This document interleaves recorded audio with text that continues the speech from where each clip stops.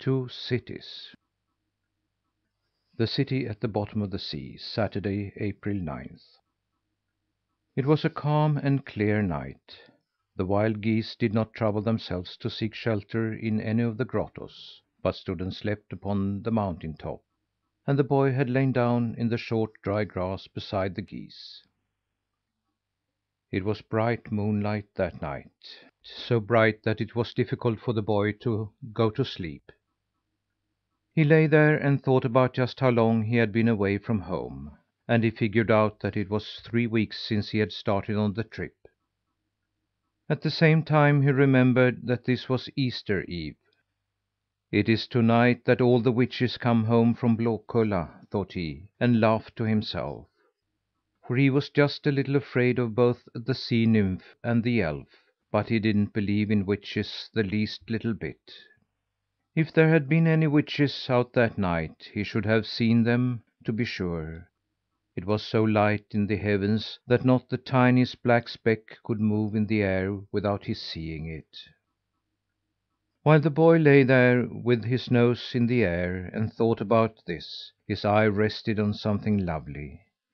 The moon's disc was whole and round, and rather high, and over it a big bird came flying.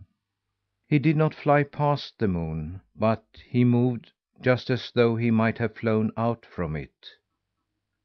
The bird looked black against the light background, and the wings extended from one rim of the disc to the other. He flew on evenly in the same direction, and the boy thought that he was painted on the moon's disc. The body was small, the neck long and slender, the legs hung down long and thin. It couldn't be anything but a stork. A couple of seconds later Herr Ermenrich, the stork, lit beside the boy. He bent down and poked him with his bill to awaken him. Instantly the boy sat up. "I'm not asleep, Herr Ermenrich," he said. "How does it happen that you are out in the middle of the night, and how is everything at Glimminge Castle? Do you want to speak with Mother Akka?" "It's too light to sleep to night," answered Herr Ermenrich. "Therefore I concluded to travel over here to Karl's Island and hunt you up, friend Thumbietot. I learned from the sea mew that you were spending the night here. I have not as yet moved over to Glimminge Castle, but am still living at Pommern." The boy was simply overjoyed to think that Herr Ermenrich had sought him out. They chatted about all sorts of things, like old friends. At last the stork asked the boy if he wouldn't like to go out riding for a while on this beautiful night. Oh, yes, the boy wanted to do it, if the stork would manage it so that he got back to the wild geese before sunrise. This he promised, so off they went. Again Herr Ermenrich flew straight toward the moon. They rose and rose. The sea sank deep down, but the flight went so light and easy that it seemed almost as if the boy lay still in the air. When Herr Ermenrich began to descend, the boy thought that the flight had lasted an unreasonably short time. They landed on a desolate bit of seashore, which was covered with fine, even sand. All along the coast ran a row of flying sand drifts, with lime grass on their tops. They were not very high, but they prevented the boy from seeing any of the island. Herr Ermenrich stood on a sandhill, drew up one leg and bent his head backward, so he could stick his bill under the wing. "You can roam around on the shore for a while," he said to Thumbietot, "while I rest myself. But don't go so far away but what you can find your way back to me again." To start with, the boy intended to climb a sand hill and see how the land behind it looked; but when he had walked a couple of paces, he stubbed the toe of his wooden shoe against something hard. He stooped down and saw that a small copper coin lay on the sand, and was so worn with verdigris that it was almost transparent.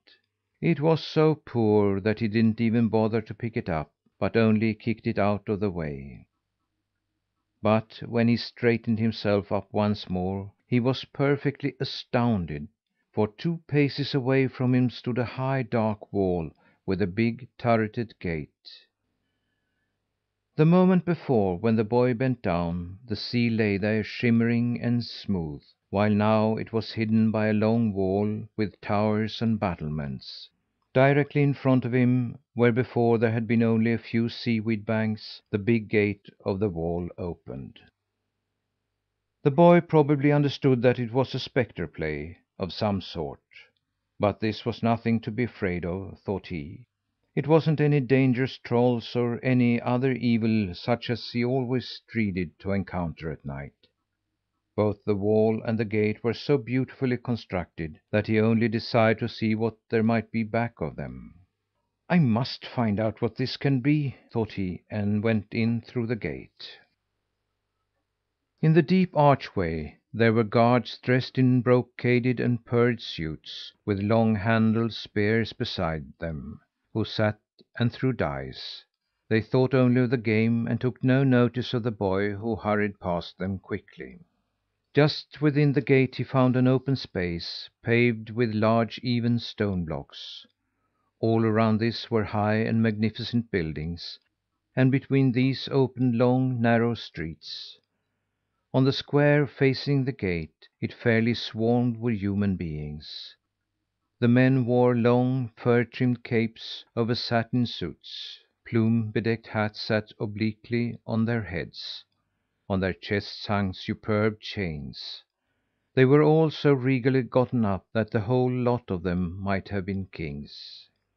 The women went about in high headed dresses and long robes with tight fitting sleeves. They, too, were beautifully dressed, but their splendour was not to be compared with that of the men. This was exactly like the old story book, which mother took from the chest only once and showed to him. The boy simply couldn't believe his eyes. But that which was even more wonderful to look upon than either the men or the women was the city itself.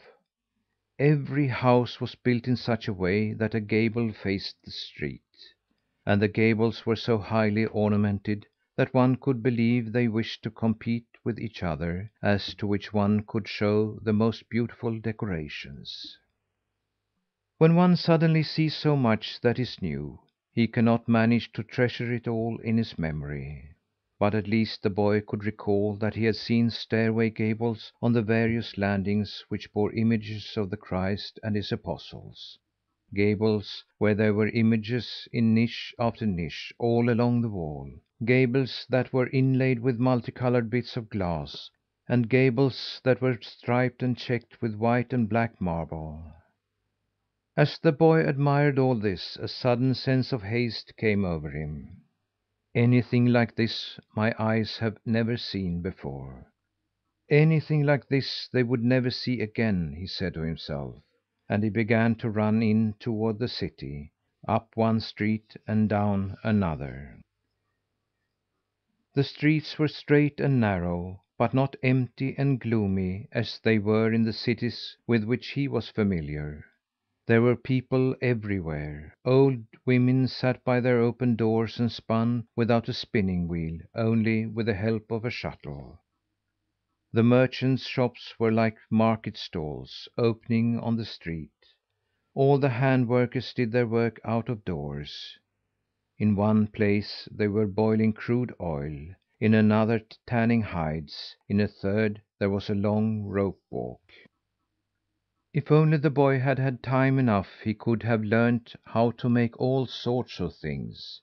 Here he saw how armourers hammered out thin breastplates, how turners tended their irons, how the shoemakers soled soft red shoes, how the gold wire drawers twisted gold thread, and how the weavers inserted silver and gold into their weaving. But the boy did not have the time to stay. He just rushed on, so that he could manage to see as much as possible before it would all vanish again. The high wall ran all around the city and shut it in, as a hedge shuts in a field.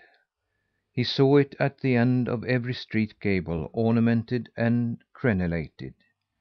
On the top of the wall walked warriors in shining armour, and when he had run from one end of the city to the other, he came to still another gate in the wall. Outside of this lay the sea and harbour. The boy saw old time ships, with rowing benches straight across, and high structures fore and aft. Some lay and took on cargo; others were just casting anchor. Carriers and merchants hurried around each other. All over it was life and bustle. But not even here did he seem to have the time to linger. He rushed into the city again. And now he came up to the big square.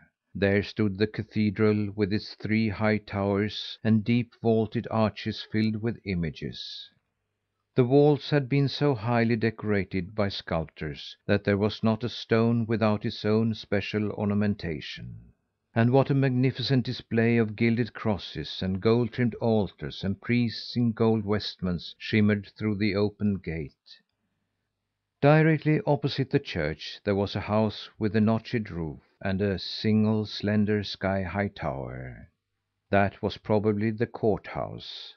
And between the courthouse and the cathedral, all around the square, stood the beautiful gabled houses with their multiplicity of adornments. The boy had run himself both warm and tired. He thought that now he had seen the most remarkable things, and therefore he began to walk more leisurely. The street which he had turned into now was surely the one where the inhabitants purchased their fine clothing. He saw crowds of people standing before the little stalls, where the merchants spread brocades, stiff satins, heavy gold cloth, shimmery velvet, delicate veiling, and laces as sheer as a spider's web. Before, when the boy ran so fast, no one had paid any attention to him. The people must have thought that it was only a little gray rat that darted by them. But now, when he walked down the street, very slowly, one of the salesmen caught sight of him and began to beckon to him. At first the boy was uneasy and wanted to hurry out of the way, but the salesman only beckoned and smiled and spread out on the counters a lovely piece of satin damask, as if he wanted to tempt him. The boy shook his head. "I will never be so rich that I can buy even a metre of that cloth," thought he. But now they had caught sight of him in every stall, all along the street. Wherever he looked stood a salesman and beckoned to him. They left their costly wares and thought only of him. He saw how they hurried into the most hidden corner of the stall to fetch the best that they had to sell, and how their hands trembled with eagerness and haste as they laid it upon the counter. When the boy continued to go on, one of the merchants jumped over the counter, caught hold of him, and spread before him silver cloth and woven tapestries which shone with brilliant colours. The boy couldn't do anything but laugh at him. The salesman certainly must understand that a poor little creature like him couldn't buy such things. He stood still and held out his two empty hands, so they would understand that he had nothing and let him go in peace. But the merchant raised a finger, and nodded and pushed the whole pile of beautiful things over to him. "Can he mean that he will sell all this for a gold piece?" wondered the boy. The merchant brought out a tiny, worn and poor coin, the smallest that one could see, and showed it to him. And he was so eager to sell that he increased his pile with a pair of large, heavy silver goblets. Then the boy began to dig down in his pockets. He knew, of course, that he didn't possess a single coin, but he couldn't help feeling for it. All the other merchants stood still and tried to see how the sale would come off. And when they observed that the boy began to search in his pockets, they flung themselves over the counters, filled their hands full of gold and silver ornaments, and offered them to him. And they all showed him that what they asked in payment was just one little penny. But the boy turned both vest and breeches pockets inside out, so they should see that he owned nothing. Then tears filled the eyes of all these regal merchants, who were so much richer than he. At last he was moved because they looked so distressed, and he pondered if he could not in some way help them. And then he happened to think of the rusty coin which he had but lately seen on the strand. He started to run down the street, and luck was with him, so that he came to the self same gate which he had happened upon first. He dashed through it, and commenced to search for the little green copper penny which lay on the strand a while ago. He found it too, very promptly. But when he had picked it up and wanted to run back to the city with it, he saw only the sea before him. No city wall, no gate, no sentinels, no streets, no houses could now be seen, only the sea. The boy couldn't help that the tears came to his eyes. He had believed in the beginning that that which he saw was nothing but an hallucination, but this he had already forgotten. He only thought about how pretty everything was. He felt a genuine, deep sorrow because the city had vanished. That moment Herr Ermenrich awoke and came up to him. But he didn't hear him, and the stork had to poke the boy with his bill to attract attention to himself. "I believe that you stand here and sleep just as I do," said Herr Ermenrich. "Oh, Herr Ermenrich," said the boy, "what was that city which stood here just now?" "Have you seen a city?" said the stork. "You have slept and dreamt, as I say." "No, I have not dreamt," said Thumbietot, and he told the stork all that he had experienced. Then Herr Ermenrich said: "For my part, Thumbietot, I believe that you fell asleep here on the strand and dreamt all this. But I will not conceal from you that Bataki, the raven, who is the most learned of all birds, once told me that in former times there was a city on this shore, called Vineta. It was so rich and so fortunate that no city has ever been more glorious, but its inhabitants unluckily gave themselves up to arrogance and love of display. As a punishment for this, says Bataki, the city of Vineta was overtaken by a flood and sank into the sea. But its inhabitants cannot die, neither is their city destroyed. And one night in every 100 years it rises in all its splendour up from the sea, and remains on the surface just 1 hour." "Yes, it must be so," said Thumbietot, "for this I have seen." "But when the hour is up, it sinks again into the sea, if during that time no merchant in Vineta has sold anything to a single living creature. If you, Thumbietot, only had had an ever so tiny coin to pay the merchants, Vineta might have remained up here on the shore, and its people could have lived and died like other human beings." "Herr Ermenrich," said the boy, "now I understand why you came and fetched me in the middle of the night. It was because you believed that I should be able to save the old city. I am so sorry I didn't turn out as you wished, Herr Ermenrich." He covered his face with his hands and wept. It wasn't easy to say which one looked the more disconsolate, the boy or Herr Ermenrich. The Living City, Monday, April 11th. On the afternoon of Easter Monday, the wild geese and Thumbietot were on the wing. They travelled over Gottland. The large island lay smooth and even beneath them. The ground was checked just as it was in Skåne, and there were many churches and farms. But there was this difference, however. that there were more leafy meadows between the fields here, and then the farms were not built up with small houses, and there were no large manors with ancient tower ornamented castles. The wild geese had taken the route over Gottland on account of Thumbietot. He had been altogether unlike himself for 2 days, and hadn't spoken a cheerful word. This was because he had thought of nothing but that city which had appeared to him in such a strange way. He had never seen anything so magnificent and royal, and he could not be reconciled with himself for having failed to save it.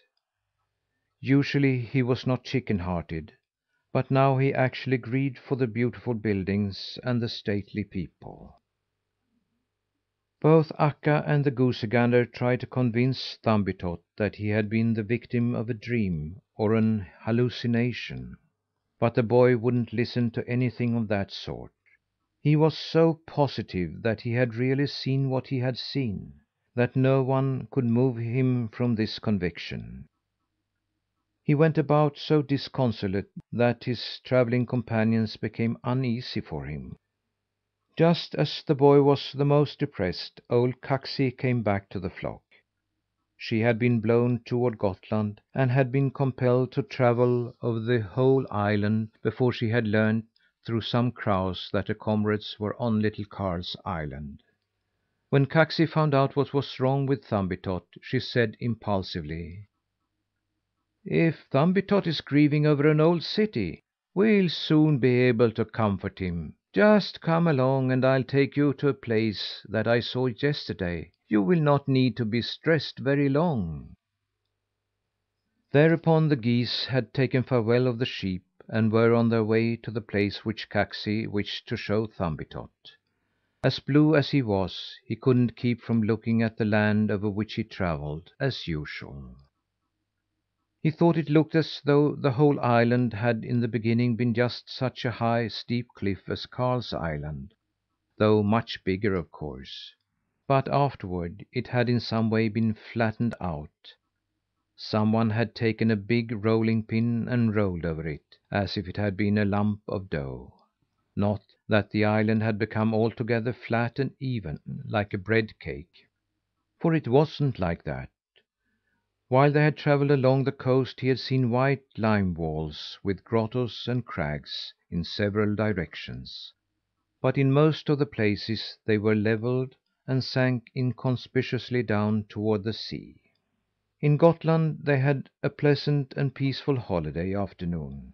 It turned out to be mild spring weather, the trees had large buds, spring blossoms dressed the ground in the leafy meadows, the poplars' long, thin pendants swayed, and in the little gardens which one finds around every cottage, the gooseberry bushes were green.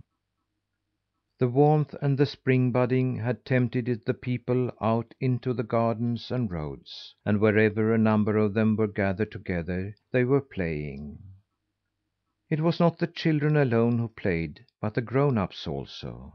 They were throwing stones at a given point, and they threw balls in the air with such exact aim that they almost touched the wild geese. It looked cheerful and pleasant to see big folks at play, and the boy certainly would have enjoyed it if he had been able to forget his grief because he had failed to save the city. Anyway, he had to admit that this was a lovely trip. There was so much singing and sound in the air. Little children played ring games and sang as they played. The Salvation Army was out. He saw a lot of people dressed in black and red, sitting upon a wooded hill, playing on guitars and brass instruments. On one road came a great crowd of people. They were Good Templars who had been on a pleasure trip. He recognized them by the big banners, with the gold inscriptions, which waved above them. They sang song after song as long as he could hear them. After that the boy could never think of Gottland without thinking of the games and songs at the same time. He had been sitting and looking down for a long while, but now he happened to raise his eyes. No one can describe his amazement. Before he was aware of it, The wild geese had left the interior of the island and gone westward, toward the sea coast. Now the wide blue sea lay before him. However, it was not the sea that was remarkable, but a city which appeared on the seashore. The boy came from the east, and the sun had just begun to go down in the west. When he came near the city, its walls and towers and high, gabled houses and churches stood there, perfectly black against the light evening sky. He couldn't see, therefore, what it really looked like, and for a couple of moments he believed that this city was just as beautiful as the one he had seen on Easter night. When he got right up to it, he saw that it was both like and unlike that city from the bottom of the sea.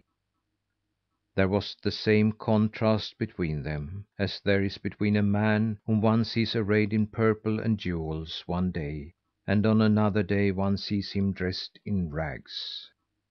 Yes, this city had probably, once upon a time, been like the one which he sat and thought about. This one also was enclosed by a wall with towers and gates. But the towers in this city, which had been allowed to remain on land, were roofless, hollow, and empty. The gates were without doors. Sentinels and warriors had disappeared. All the glittering splendour was gone. There was nothing left but the naked gray stone skeleton. When the boy came farther into the city, he saw that the larger part of it was made up of small, low houses, but here and there were still a few high, gabled houses and a few cathedrals, which were from the olden time. The walls of the gabled houses were whitewashed and entirely without ornamentation. But because the boy had so lately seen the buried city, he seemed to understand how they had been decorated, some with statues and others with black and white marble. And it was the same with the old cathedrals. The majority of them were roofless, with bare interiors. The window openings were empty, the floors were grass grown, and ivy clambered along the walls. But now he knew how they had looked at one time. That they had been covered with images and paintings, that the chancel had had trimmed altars and gilded crosses, and that their priests had moved about arrayed in gold vestments. The boy saw also the narrow streets, which were almost deserted on holiday afternoons. He knew, he did, what a stream of stately people had once upon a time sauntered about on them. He knew that they had been like large workshops filled with all sorts of workmen. But that which Nils Holgersson did not see, that the city, even to day, was both beautiful and remarkable. He saw neither the cheery cottages on the side streets, with their black walls, and white boughs and red pelargoniums behind the shining window panes, nor the many pretty gardens and avenues, nor the beauty in the weed clad ruins. His eyes were so filled with the preceding glory that he could not see anything good in the present. The wild geese flew back and forth over the city a couple of times, so that Thumbietot might see everything. Finally they sank down on the grass grown floor of a cathedral ruin to spend the night. When they had arranged themselves for sleep, Thumbietot was still awake, and looked up through the open arches to the pale pink evening sky. When he had been sitting there a while, he thought he didn't want to grieve any more because he couldn't save the buried city. No, that he didn't want to do, now that he had seen this one. If that city, which he had seen, had not sunk into the sea again, then it would perhaps become as dilapidated as this one in a little while. Perhaps it could not have withstood time and decay, but would have stood there with roofless churches and bare houses and desolate, empty streets, just like this one. Then it was better that it should remain in all its glory down in the deep. "It was best that it happened as it happened," thought he. "If I had the power to save the city, I don't believe that I should care to do it." then he no longer grieved over that matter. And there are probably many among the young who think in the same way. But when people are old and have become accustomed to being satisfied with little, then they are more happy over the Visby that exists than over a magnificent Vineta at the bottom of the sea.